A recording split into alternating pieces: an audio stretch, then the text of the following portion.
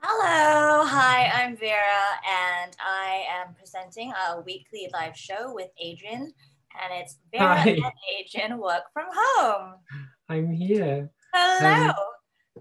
Did we start too early? Start what? The show? I don't think so. Okay, good. No worries. I thought if anything, we started too late. Oh, okay. I was in charge of the timing of the opening, and it started before I was ready for it to start. Oh, I wasn't expecting it to start then. Okay, but it's fine. It's fine. Tech blip. Right. Yeah.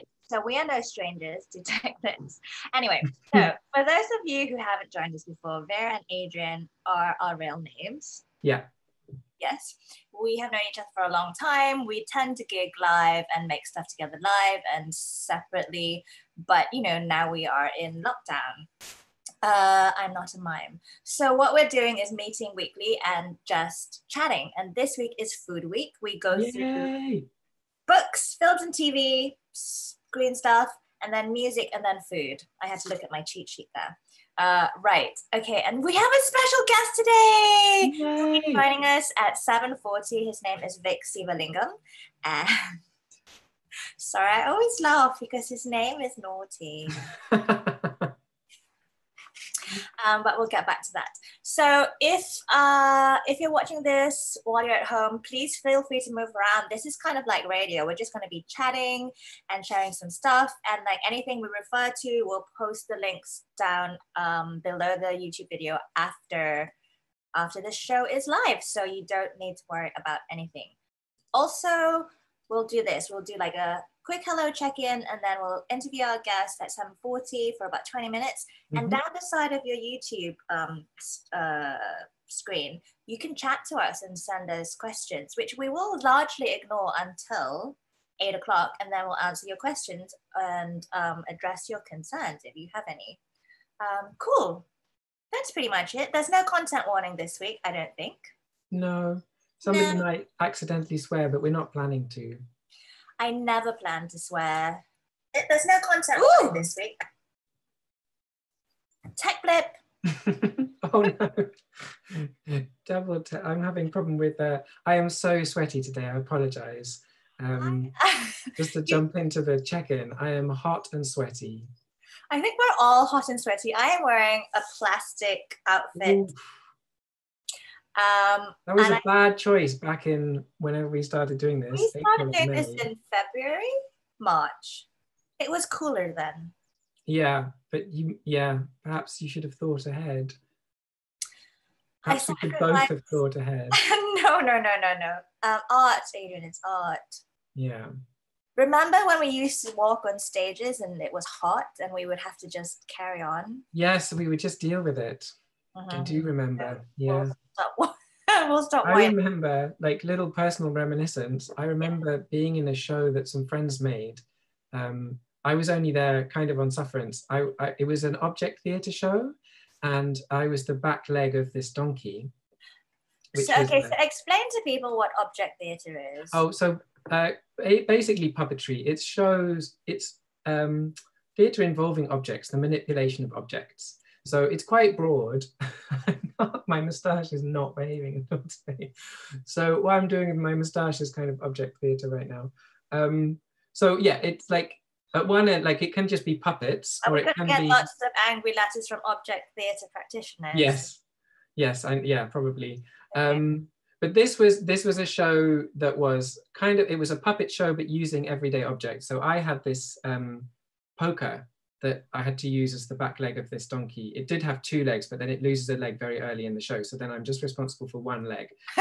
And I had to, I was all dressed in black with long sleeves and a roll neck, and then a hood and a hat and gloves. So Why that did you have to wear none a of hat my, if you're already wearing a hood? oh yeah, I mean, I guess my whole head is covered is what I mean. Okay. I don't remember exactly what the components were. Maybe Right. it was a mask and a hat. Okay, okay. I don't know, but the point is I had to be invisible and I have very pale skin, so I would have obviously shown up. We were all very pale skinned. And we were in Avignon, which is in the south of France, in July, and it was incredibly hot. And for an hour a day, I had to be in these clothes, Yeah. bent over, being the back of this donkey. And so was it the Avignon Festival? It was at the Fringe, yeah, what they call the Avignon Off, which is their major Fringe festival. It's the equivalent of the Edinburgh Fringe Festival for France. It was a wonderful month. It was a very exciting experience to be there. But yeah, just so hot. It was incredibly just hot is what I remember. I remember performing at the Regent's Park Theatre, but they were the daytime shows in summer. And outdoors. Yes, but for kids, and like, I mean, a lot of school kids came along in like groups, and they would just like were in serious danger of like throwing up, fainting, or like, you know, it was just too hot. Yes. You're just sitting there with like no cover. I mean, it's a really nice thing to sort of be outdoors and enjoying a bit of performance, but on the right day, it's a lovely experience. Yeah. Yeah, and yes, I wasn't wearing too much costume, but okay, you were jumping around though. I remember seeing that show. Yeah, we did have to, like, our stage manager made sure we wore sunblock in case, you know, sunstroke and things like that. So thank you to stage managers out there. Yes, looking after us all the time. Yes. Right, so do we have like a little, how are you, Adrian? I was going to say like a conversation starter, but the conversation has started. It already started. The conversation starter this week was the weather. I think. Okay, cool. I mean, I didn't actually, I haven't prepared my conversational prompts, which is just, again, it's me not being prepared. It's not. Oh gosh, no, like, okay, everyone, I was asleep till 5:50 this afternoon. I think it's very important to not feel sort of bound to capitalist ideas of being productive all the time. Yeah. And I grew up in Malaysia, where like in between TV programs, you would have these songs going, "Be productive, members of society." Really? Oh yeah. Wow. And things like information technology is the way forward, you know, like maybe better tunes, but that kind of messaging. Capitalist propaganda. Those words did not come out of my mouth, but that's basically what it is, though, isn't it? I'm like, who's monitoring this show?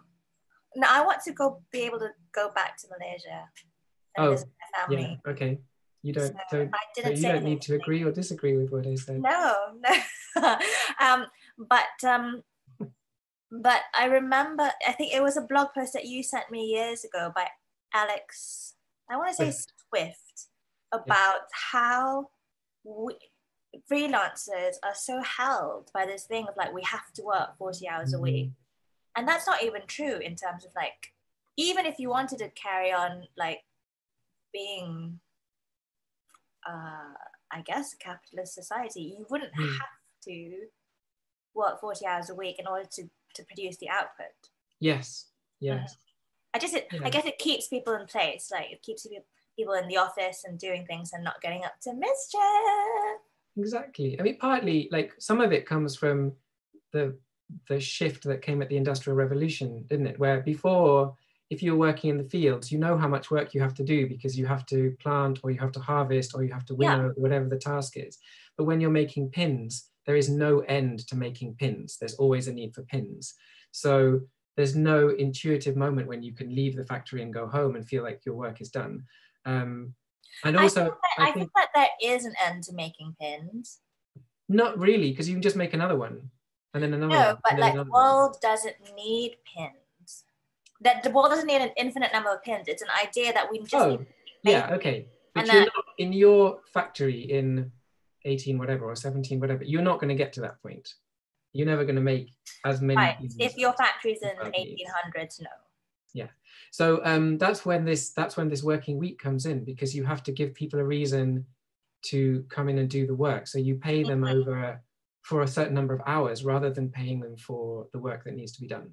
Is the point. Wouldn't it be interesting if we like took out built-in obsolescence? So we would have to we'd be like, okay, we need 6 million pins of it. And then once we made those, because they're going to last forever, keep them. Now we have to make other things. Right. And that's quite exciting to go. I mean, it'll be a different way of controlling people to go like, and now we make something else, and this is your ration, and then if it's broken, then tough. Yes. Okay. Yes. I don't know what that fits into politically, but that's super interesting. I think that's just showing me up again as being very pro-totalitarianism. Yeah, you want the government to say, this is how it's done.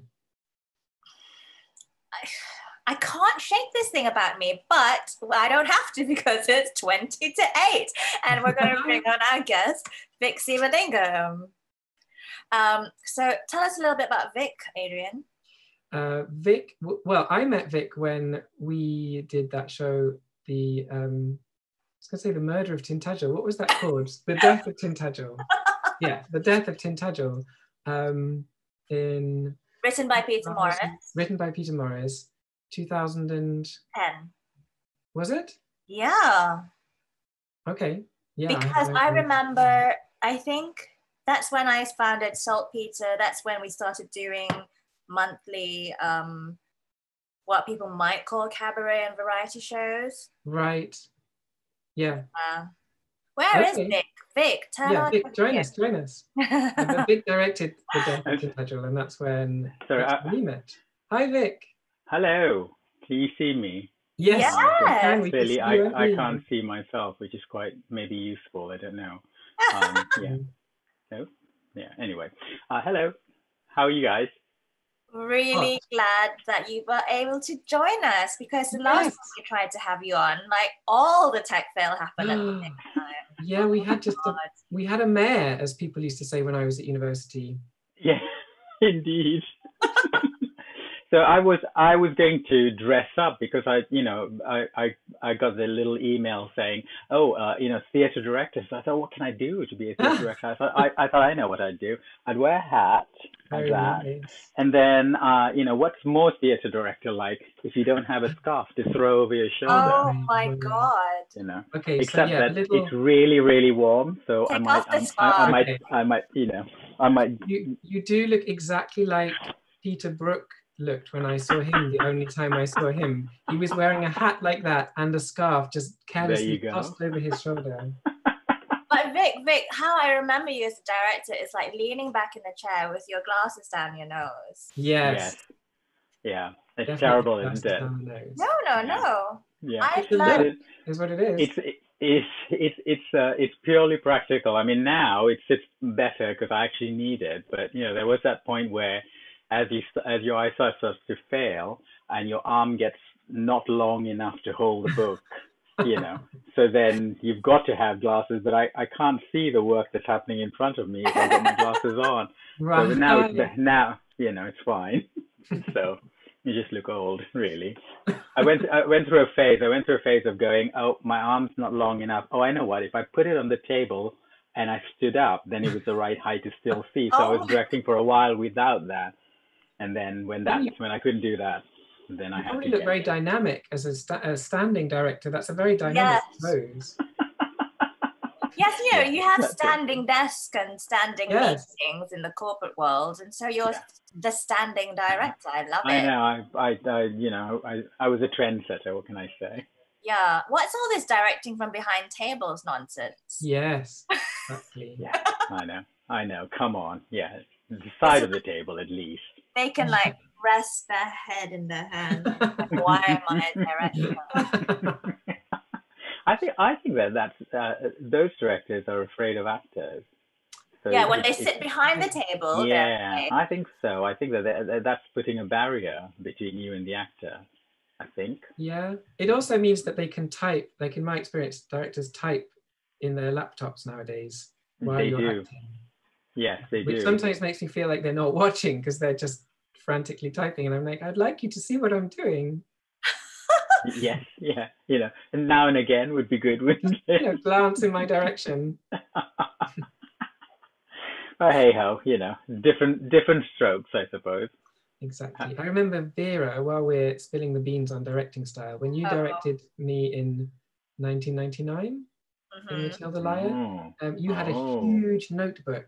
Yes. You pasted things in, and I think you sat on the floor. Yes. Which was really nice. Like there was no power differential there. Wow. It felt very cozy. Yeah. See, no, that just made life difficult sitting on the floor, I find. I can't sit on the floor for very long. I get so uncomfortable. Yeah. Well, you see, I picked up that, so on one side of the book was the script, and on the other side was a blank page that I could write on. Right. And I learned that from watching other directors. Ah. Do you know what I mean? So you can like write notes along, because like if you're holding an actual published script, there's no space to make notes. No. Yeah. Yeah.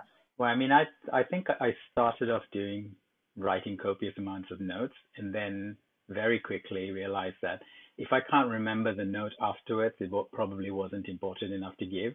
Correct. I think I would feel like that too, yes. Yeah. Or I'm just lazy, I don't know. Yeah. No, I think you boil everything down. You had 3 rules? How many rules do you have? Like, 5 rules? 5, I think, yeah. But well, there's a basis of 5. Okay. And then yeah. And then everything goes up and down. Memory. You always look at the person speaking. Yes. You only move on your own lines. Mm-hmm.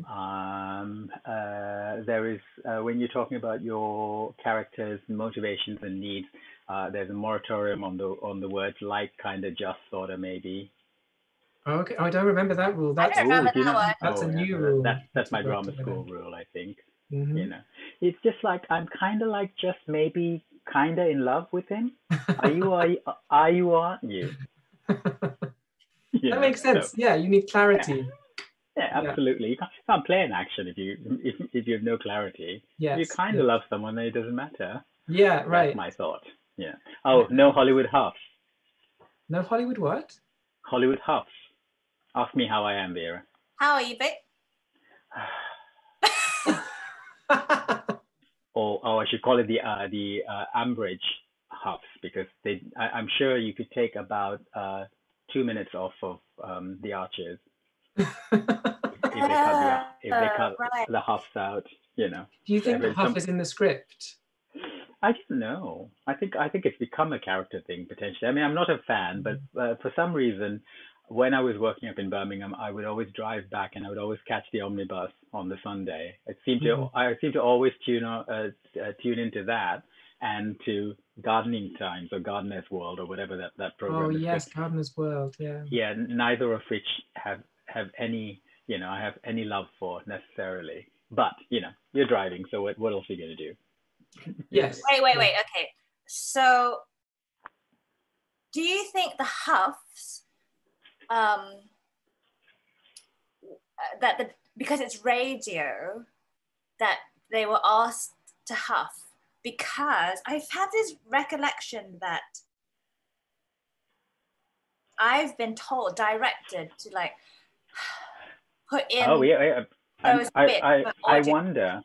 I wonder whether that is a thing. I do think about it, but I suppose audible emotion. I guess because I only do theatre more than I haven't really directed for any other medium.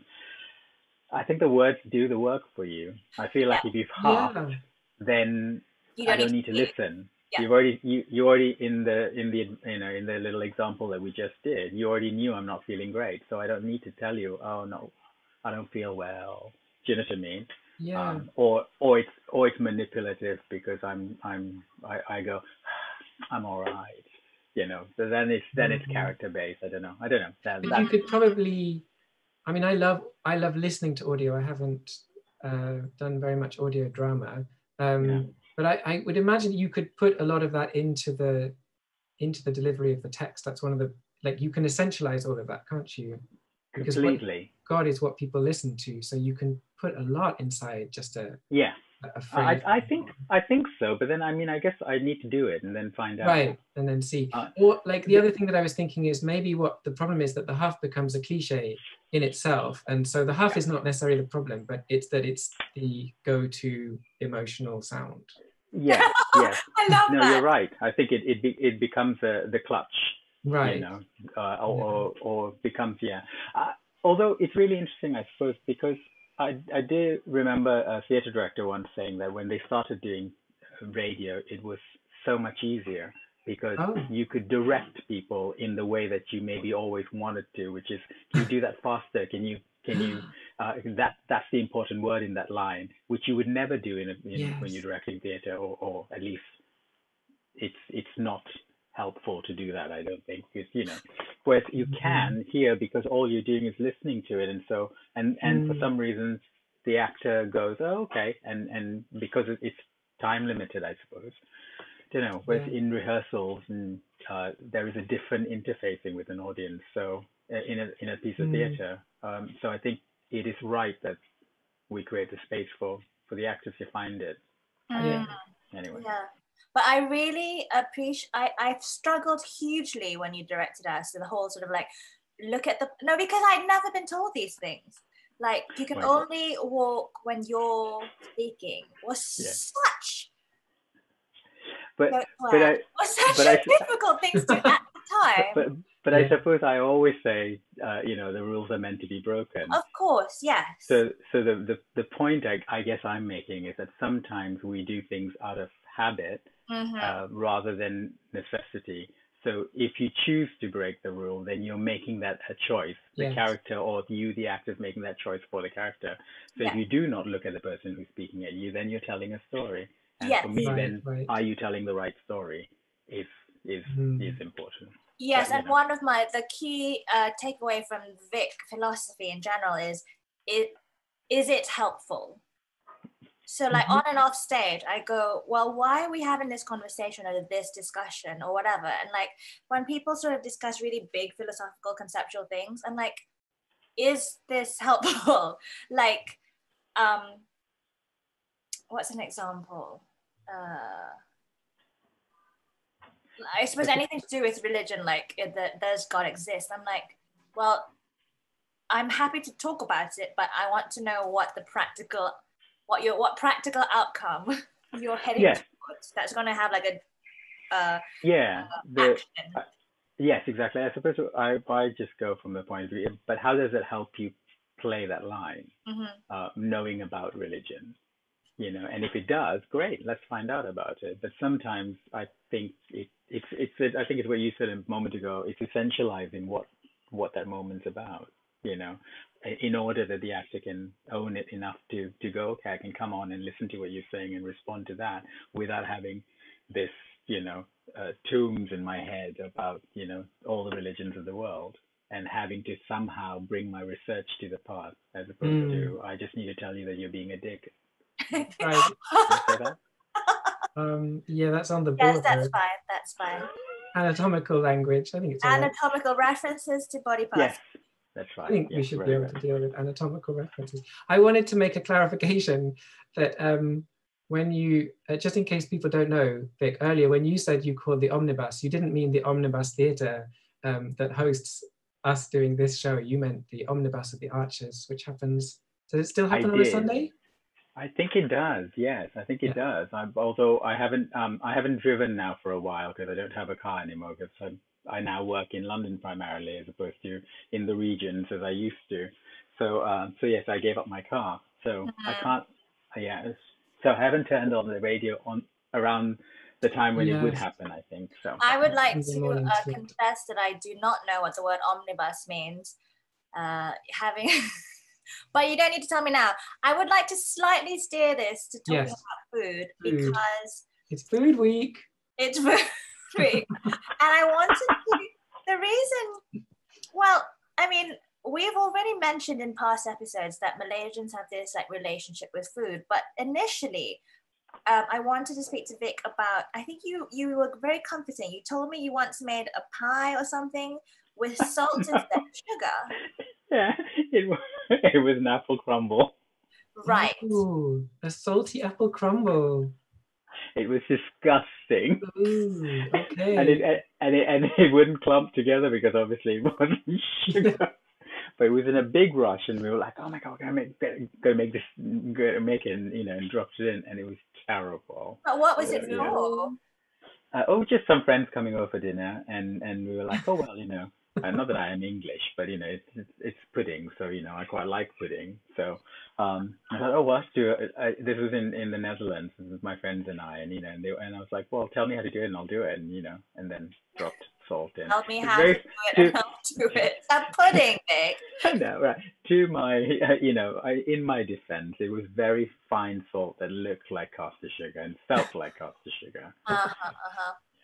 But, and I mean, I think in an unknown kitchen, Vic, I might have like just had a little finger test. You must be very confident that it was sugar. Well, I guess.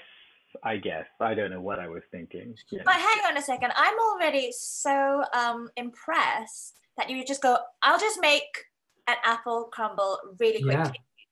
And like, because I would be like, I'm not a baker. So like, I would like look at all the things and like measure things out. So I'm imagining a person who like bakes a lot and you're just like throwing things in, Yeah, I I enjoy baking. Yeah. I like baking a lot, and I've baked. My mom used to like baking, so in anticipation of the reward of licking the spoon in the bowl, I used to help her.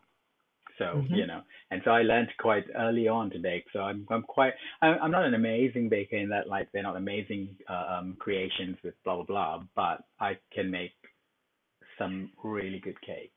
Why have I not had any of this cake? Yeah, it's been a while. It's just, I've been doing quite a lot of baking in lockdown. I make what have you been baking? Well, I started baking lots of cake, and then I thought I'm eating far too much, so I started baking some keto rolls. So they are so they are low carb rolls with almond flour and coconut flour, and they're brilliant because each roll is only about 2 carbs as opposed to 30 carbs. Is it tasty though? It is the best rolls I've had. No, the best rolls of the best keto rolls I've ever had. Yeah, you see that's a meaningless statement. Is it tasty? It is tasty. It is actually tasty, but it's quite filling because it's heavy. Almond flour is much heavier, and there's no gluten in it, so it's different. Right. But it was the best of the lot. I've tried a few because I love bread. I mean, come on, Malaysians and their roti canai. Wait, no, I don't accept this. I love roti canai. Yeah. I don't love bread. Oh no, I love bread. I've always loved bread. But even also, in Malaysia. I have a question. Like, it's so unusual to me that someone from Malaysia of your mom's generation was baking because Malaysia's a hot country. Not everyone has like ovens. Yeah. And desserts are normally like not interesting. Not like cakey, bready things. So how come your mom was like baking? I don't know. I don't know. And it was just really interesting. And this was she must have done it all. I suppose people had home economics and certainly I guess it was so sexist because the boys never did it. We did woodwork in school, but obviously the girls all had to do home economics. But in my mom's time, I think that was probably something that just happened, and they would have learned to do stuff. So maybe she learned it at school and liked it. Right. So it was like a British thing. Yeah. Yes, of course. And then when she came to visit her sister with my aunt. When my cousin was born, my mom came for about 2 months to just be with her sister and and take care of her and help her out with the child and all of that. She then did a baking course while she was here for the 2 months that she was here. Oh my gosh! I know. So she was always interested in doing. My mom's a great cook. she's one of those people who can just kind of rustle something up even though there's nothing at home. Oh, that's so magical. Yeah. No, she is quite special. So it's quite difficult to cook anything she cooks. Right. It always tastes not the same. I've always loved the idea of just like throwing open some cupboards and going, what do we have? And then creating something. Yeah, but she also has 5 kids. So we used to live in this block of flats where the shops were downstairs, and my mum would start cooking and then yell from the kitchen, "Oh, I don't have this," and then she'll just rattle off all of our names one after the other, and someone will run down to get it, and as you come back up, she'll go, "I forgot this," you know. So you're constantly going up and down so it wasn't always when there's nothing in the cupboard. That's nice. I like that. It's pretty good. That's amazing. I love that picture. It would make such a nice film of like the kids running up and down. Five stories, did you say? 4 stories, 5 of us. It is a little bit like it's a bit like Boot Soup. You know, the story where the person is like they rock up somewhere and the woman who owns the cottage says, "I don't have anything for you to eat," and the person says, "Oh, that's all right, because I have a boot. We can just make boot soup." And then gradually is going, "Oh, do you know what would be good with this boot? Would be an onion." And the woman's like, "Oh, I have an onion." It's a bit like that. Like you started off telling us that your mum just like threw open the cupboards, and then it's like, yeah, okay, but also, and then she's like, "Oh, my 5 children. Yes. Go fetch the ingredients." She used all the resources she had. So, Yeah, including the empty cupboards. Cool. So while we have you, we've got some questions for you from the general public. What is your favorite food to have on stage? On stage? What does from GS mean? I don't know. Sorry, I'm just reading out the typed out questions. I don't know. What's your favorite food to have on stage? I've never been on stage as an actor rephrase. I wasn't an actor for very long, so I didn't actually get to eat very much on stage. The only time I ever did have anything on stage was disgusting. What was it? I played Trigorin in a production of The Seagull, and there's a scene where I'm eating something and they gave me potatoes out of a can and some ham, and it was just nasty. And so you just moved it around the table quite a lot. But when I did some work, I spent a few years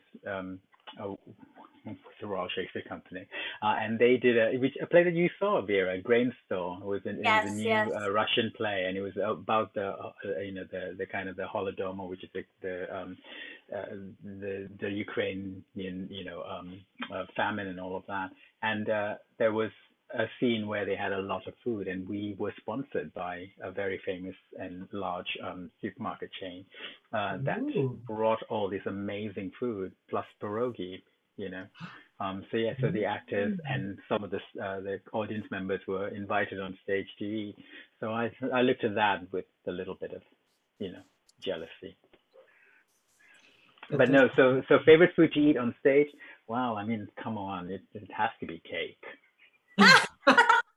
The problem with cake on stage, though, is that, I don't know how your body reacts, but when I'm on stage, my mouth is often very dry. So if I have to eat anything like cake or bread or biscuits, it's a real challenge. Yes. Cake would be particularly difficult. Yeah, well, if it's a nice moist cake, you'll be okay. So yeah, that's true.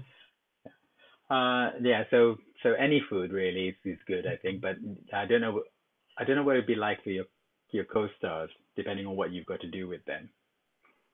Well, Adrian was in this incredible show where there was food all over, and oh my word, we didn't eat any of it. Oh no, why? It was that kind of part of the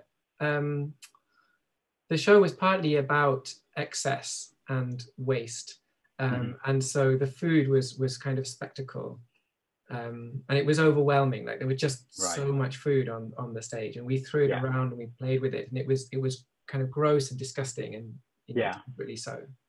But I suppose that was the point. Yes, exactly. exactly. Yeah, gosh.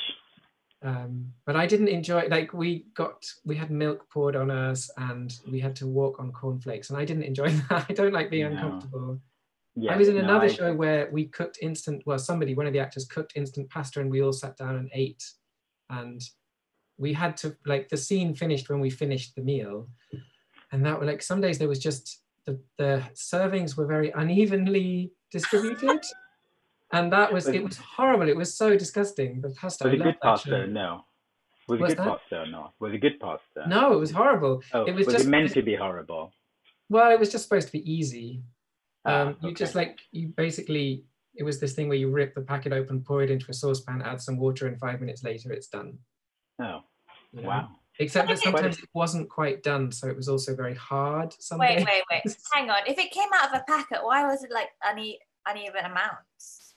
Oh, it would go into the saucepan, and then the actor who was cooking then served it out. I see. Right. So if he had a grudge against you, he would use exactly. very little of it or a lot, depending on how badly. Okay. The punishment. What is hang on, another question. How do you make an apple crumble? How do you make an apple crumble? Well, you chop up some apples, and you put it in a pan, into a dish, and then, you slice it, I suppose, because, What Vera didn't explain is that that was the setup for a joke bit from Gloria Sanders. Oh. She's commented on the live stream. How do you make an apple crumble, indeed? Hopes and dreams. I know. Here I was sharing my family recipe. Yeah. Nurtured down with the special Sivalingam thing of salt instead of sugar. Yeah. I feel robbed. Don't worry, everyone. We'll post the Sivalingam secret online. I think we may have let the cat out of the bag already. Are you keeping your beard post lockdown because people are digging it? Oh, they are digging your beard. These are questions from people who are joining us, who have been joining us. I might, I guess. Yeah, no, it's a really interesting one, because I used to always have a beard, but obviously I've got much more gray in my beard than I ever did. But I used to always have a beard because I used to wear a baseball cap all the time, and then it was a real easy way of not shaving. But then since I started, shaving my head, then it felt like my head was turned upside down when I kept a full beard. So I stopped doing that. But then lockdowns has given me the sort of opportunity to just grow it. And I realized that I could spend half the time shaving, so I might keep it because of that. So it's at that stage where it's a little bit, Is it itchy? Right. Do you wax it and trim it? Oh God, no. No, that's too much work. Okay. No, I think low maintenance is low maintenance. Okay. Yeah. Okay, so our final question for today. Why do actors always have fake food on TV and movies? Wouldn't they perform much better over an excellent meal? Yeah, I think there may be many reasons for that. One could be health and safety. If it's in film sets, it's probably being sat there for a long time, and they probably only eat very little of it because it's not shot in real time. And on stage, I suppose, depending on what you're cooking, it might stink up the theater, depending on how large your theater is. Because that theater at the RSC was quite big. It was 1,000-seater, but at the end of the week, you did smell kind of food. So that might be, So that might be a reason. The lights on a film set are very hot, aren't they? So they probably, depending on what food you have, it might affect could go off quite easily. Yeah. No, well, let me tell you that it's a continuity issue. It's a what issue? Continuity issue. Very good, of course. Yeah. So on stage, it would be health and safety, I imagine. I mean, on budget show, I've been in a budget show where we had the same sandwiches for the entire week, and it was just more and more disgusting. Oh, that's grim. But I mean, if it has a bit of mold on it, just think of it as penicillin. I mean, we spent a lot of money buying blue cheese.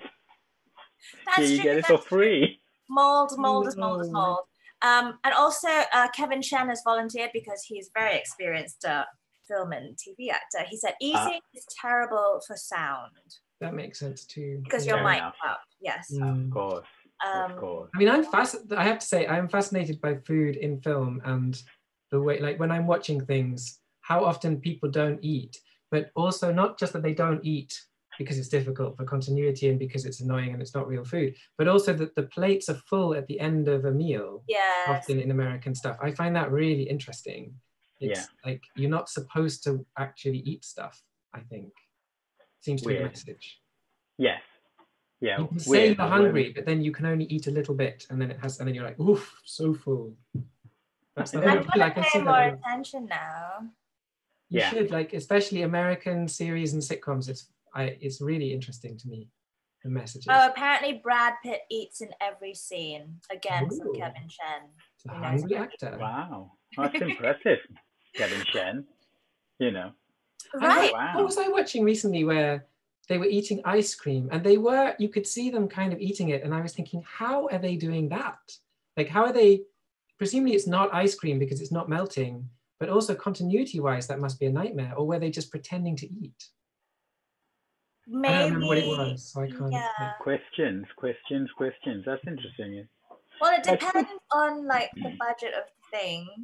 Like candles are another thing that's like a nightmare. Oh, nightmare, yes. Candles, cigarettes. Gosh, yeah. You don't think of these things. Well, one doesn't think of these things in theatre as much, I suppose.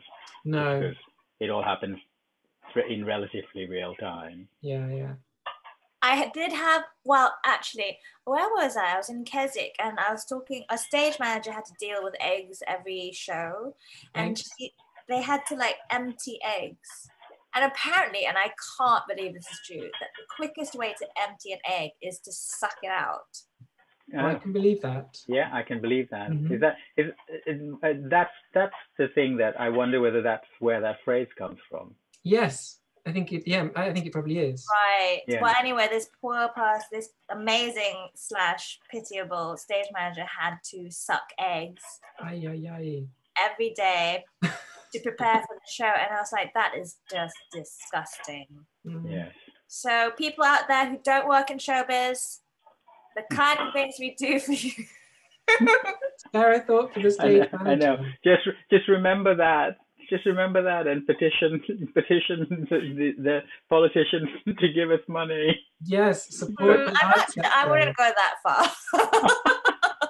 Come on, we're looking at the death of a potentially, hopefully not, but scary.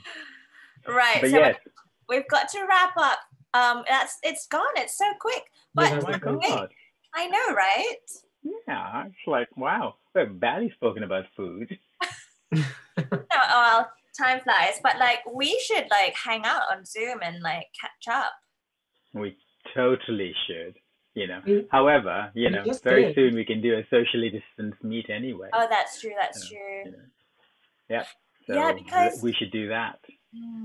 Yeah. Come and see your puppy.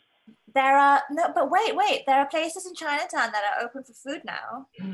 Are they? Mm-hmm. For takeaway. Yeah. And so we can go and support Chinatown that was hit really hard by the whole coronavirus thing, and then like catch up. Let's do that. Yeah. We shall text each other. I hope I'm not promoting unsafe behavior. No, we're only doing what everyone else is doing, and what everyone else is going to do. That's not necessarily the best way to live life. No, I mean we're being told we can. I mean it's one or more is what they're saying now, right? It's not even 2 meters from the 4th of July, so 1 or more, and pubs are opening, so why not restaurants? I refuse to talk about the virus on this show. Yeah, I just want to acknowledge what Caroline said about what's her name? Marianne eating half a calippo in normal people and then putting the wrapper on the floor. Yes, I'd forgotten that. That was very stressful. I agree. Yes. Gosh. crazy. half a Calippo Crazy. and then putting it back in and then putting it on the floor. Yeah, I think so. That's pretty It stressful. was, yeah, they were in his bedroom. That may have been the scene I was thinking of, because I don't think it was a Calippo. It was a lolly on a stick. And they did eat, I think that might have been the scene I was thinking of. And it was very like, why are there no drips? And why, like, how are they eating it? And what's going on? Yeah. Mm-hmm. Yeah. Thanks for your shout out to my moustache, Caroline. Right, so wait. I usually give Finish people... with a song. No, I could finish with a song. Oh, Go on then, so let's nice. do a song for Vic. Oh, Yeah, Vic, go on. your beard is so nice and weird, and your head is nice and round. Oh, Vic, we like your face, and soon we'll meet someplace, and we'll catch up all around. Woo! Excellent. Look at that. I mean, come on. What more can I ask for on a Wednesday evening? Okay, everyone, stay safe. We've been Vera and Adrian working from home, and if you would like to support the Omnibus Theatre, who is producing and supporting us during this time, then click on the donate button and send them some pennies or pounds, and they do a great job supporting artists from all sorts of communities, especially marginalized folks, and we love them very much. Also, we will see you next week. Yes. And what is next week? Next week is Books Week! Books Week! Thank you, everyone. Bye! Let's do that Books Week. Bye!